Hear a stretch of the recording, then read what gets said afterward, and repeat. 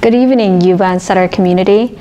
Tonight, I want to talk about kindness. So for the past 2 weeks, there's been a lot of dedicated healthcare staff from the front desk answering the phones, checking you into the clinics, to the ED, to the nurses and the doctors, working diligently to test you and examine you for COVID-19. But then I hear that some of the community residents have not been as kind to them, have not been as professional to them, meaning that I hear them being yelled at, them being criticized when they say, you know what, sir or ma'am, I don't think that you need COVID-19 testing.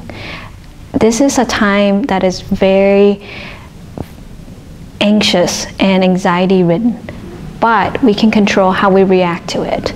So therefore, I ask you to be kind. I ask you to be patient to these healthcare personnel. Flu, we have a treatment for it. It's called Tamiflu, but we don't have the equivalent treatment for COVID-19. So if you have mild symptoms, even if you have COVID-19, your doctor is going to recommend the supportive measures that we recommend for all sort of common cold treatment, which are go home, hydrate, rest, take fever-reducing medications as needed to treat your symptoms, and stay home away from vulnerable populations. That's it. So I hope that you get some rest this weekend.